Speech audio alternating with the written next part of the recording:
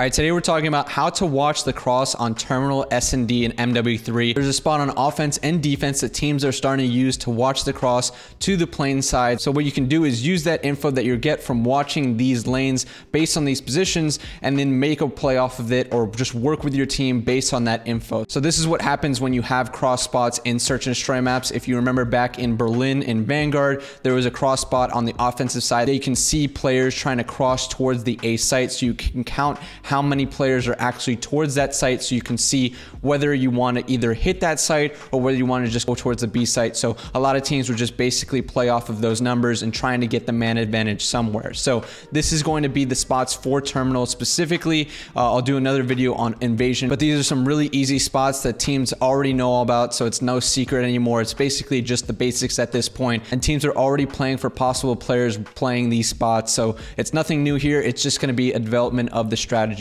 of this map in general. So I'll show you these spots in game, and then I'll take you through some clips of Kenny and Dashi using these spots in these S&D tournaments, and then we'll finally go to the overhead view and talk a little bit more broadly about the cross itself and what you can do with that info. So as you can see here, we're starting in the offensive spawn. We're going to make our way through the security with our knife out just so we can have better timing, and then we're going to hop right here onto the planners and make sure that we look over towards the slide over here to see if anyone is crossing from that defensive side into the plane. So if anyone is trying to rush from that defensive spawn right into the plane to get initial positioning either towards the cockpit or towards that L tunnel, you're going to be able to see their head and body cross up this slide towards there. Otherwise, they're either going through low plane, they're going maybe even towards the back of the plane, or even just fully stacking that B side, because they can really play off of that because they know it's a possibility of you watching this cross. So if they're not hitting this initially, you still have to take into account all those other options that they might be doing intentionally to try and play off of this cross. But otherwise, you can just use this spot. It's just free info for you. You're not doing anything else in the first 10 seconds of the round as an AR anyway. So it's just free info that you can get, and there's might as well do it because there's a very small chance of you actually dying. But honestly, it is worth the risk because of the info that you can possibly get and help your team out. So this is a clip of Dashi using this spot in a 3v3 tournament with Shotzi and Kenny. And as you can see here, he's doing this right at the start of the round, and he can see the entire cross for anyone that's going up through that slide to the plane, trying to get that quick initial positioning in the plane. I think cross plane.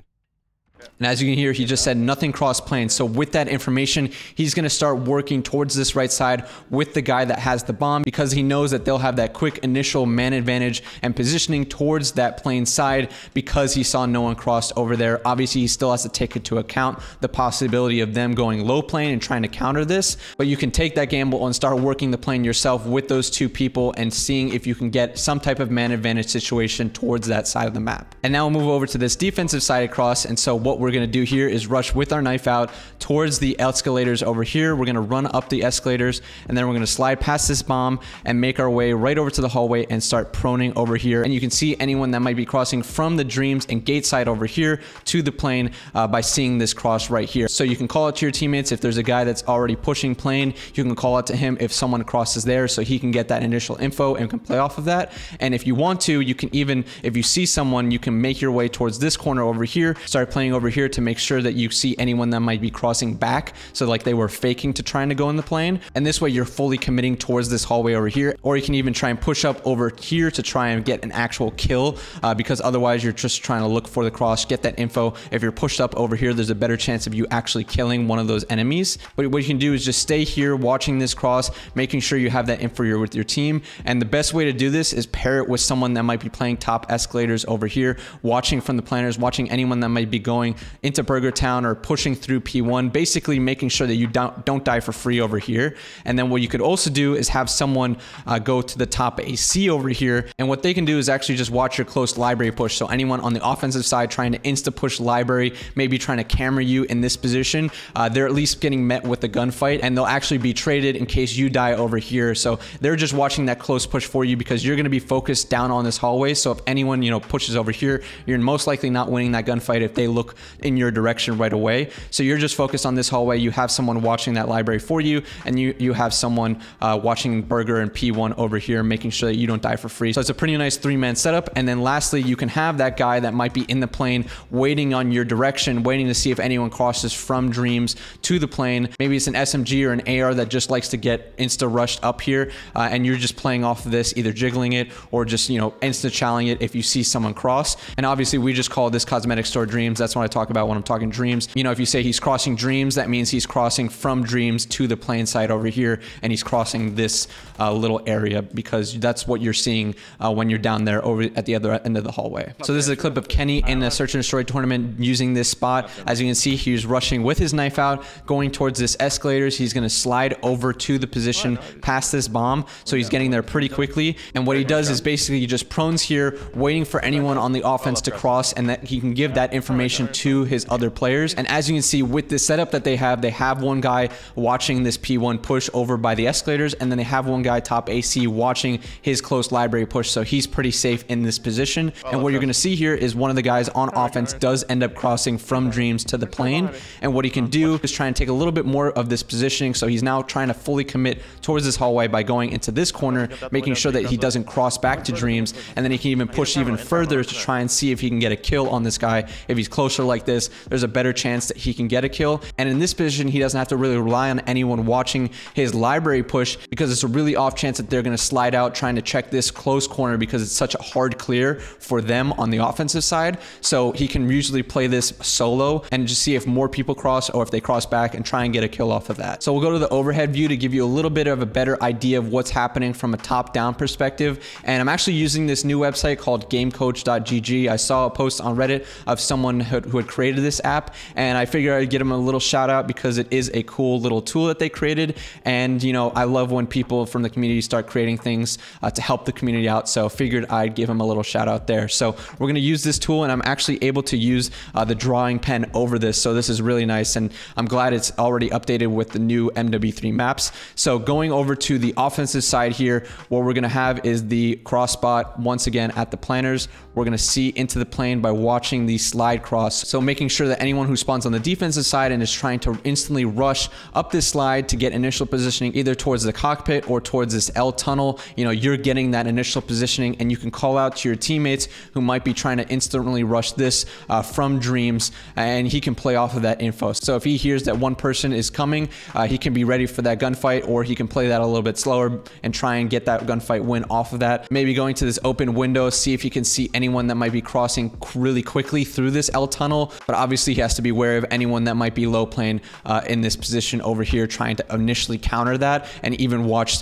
the cross this way. So, you know, there are other options for that defensive side. They don't have to initially rush the slide to get towards the side of the map. They can either go, you know, through low plane towards this position, or, you know, even just, you know, run down the middle of the map and just play lower over here, maybe even nade Dreams and just play under here, watching anyone that might be quickly pushing the outer from the offensive side, or even just wrap around and rush, you know, the stairs themselves, because they're just trying to get that initial positioning without having to go through the slide, because they know it's a possibility from the offense to be watching that cross. So you're going to have these mind games of, you know, I know this guy could possibly be watching the cross. How can I abuse that type of info for them? Because if they don't see anyone cross, but you're still on that side of the map, that's really bad info for them, and they have to play off of those options too. And now moving over to this defensive spot, we're going to spawn back here towards the defensive side, and then we're going to rush all the way through the escalators, past this bomb, and then play this position prone, watching down this hallway to see if anyone on the opponent team crosses from Dreams to the plane. So we're watching this cross, making sure that we help out anyone on our team that might be playing on this side of the map. So either if they're playing, you know, inside the plane trying to get that initial positioning like we talked about before, or if they're rushing lower to play this positioning on the outer and watching this L tunnel cross, you know, you can play off of that too. But really just, you know, providing that info for your team. If you see one or two guys are there, you can play based off of that. So that's really good info, because you're just dissecting what the opponents are doing at that time, and any info that you get is beneficial because you want to know where obviously the enemies are. You want info. That's the biggest thing in search and destroy. If you have more info than the enemy team, you can make plays off of that. And then, like I was talking about before, you can pair that up with someone that might be playing top escalators here, watching your P1 push, or watching anyone that might be going through burger. And then you can have another guy that's top AC watching your closed library push, so you don't have to worry about that. So everything that you can die from is basically being covered. So anyone that might be, once again, pushing through over here is going to be met with a gunfight, and anyone that might be pushing initially through here is going to be met with another gunfight. So if you have that 3-man setup towards that side, it's really beneficial for trying to just get info at the beginning, and then you can have that one guy roaming over here, and then you just completely play off that info you're getting. Obviously, if you see no one cross, it's a possibility that they're either playing in the library here or towards this Burger Town side, and having more people towards that area. So you basically just read that pressure and act off of it accordingly. So once again, if we're talking about these two different spots, the offensive spot over here and the defensive spot over here, you know, you're basically just giving your teammates that info that they can work off of. But you have to be aware of the options that the other team has. You know, it's possible that they're smart enough to know what you're trying to do, so they can try and play off of that and really mess with your head and just try and destroy what you're trying to do with your intentions to watch this cross. So what you can actually do to try and screw with them is, you know, let's say you're on this defensive spot, you know it's a possibility that they can watch this slide cross. So what you can do, you know, on this defensive side, if you just want to mess with the offense, you know, that might be abusing this cross spot, is just, you know, maybe even just late hit it, you know, wait like 5-10 seconds and then hit it. So they're not expecting you to be there right away when they meet you over there, but you actually have crossed. They just haven't seen you because, once again, you're not going to be watching the cross on the offensive side the whole round. You're only going to be watching it for maybe, you know, the first 5 seconds, and then starting to act accordingly with whatever you see. So if you don't see anything, you're not going to just keep watching it. You're going to have to start making a play with your team elsewhere, because at that point it's not worth for you to continually watching. You just can't watch for it for the whole round. So by late hitting it and, you know, taking that gamble that they're not watching it anymore, you can really catch them by surprise here in the cockpit by being there when they're not expecting you to. Or what you can really do, you know, to really, you know, screw with their head and have some fun with it, is to cross with 2 guys, intentionally let them see you, and then double back over to this other side. So, you know, they're going to see 2 people cross. So this AR might, you know, act with that information and start going towards the side because they see 2 people, and they're going to try and work that Burger Town area because they're going to see if they can have that man advantage towards that side with either a 3v2 or 4v2. But in this case, you know, you're going to have 4 people on this side of the map because 2 people double back, and there's actually going to be 0 people towards that playing side. So you're going to meet with them and have a 4v4 rather than what they're expecting in a man advantage situation. So you can really screw with them. You can really have some fun with this. And that's why I really like these maps with these cross spots, because there's going to be a lot of back and forth with the mind games, and it is that free info that you can use, but you just got to be wary of that info you're getting. You know, there are smart players, and a meta is going to develop because they know that people are watching the cross. So they're either going to cross, play off of it, or, you know, just play those mind games. So it's really going to have this back and forth probably throughout this entire year once we're playing this map because of these cross spots specifically. So we're going to have some fun with it throughout the entire year because it is a really interesting way of how this map plays out. So thank you guys for watching. Thank you guys for making it to the end of the video. I hope you guys learned something in terms of these cross spots, and I hope you guys can use this in your gameplay. But thank you guys for watching, and I'll see you guys in the next one.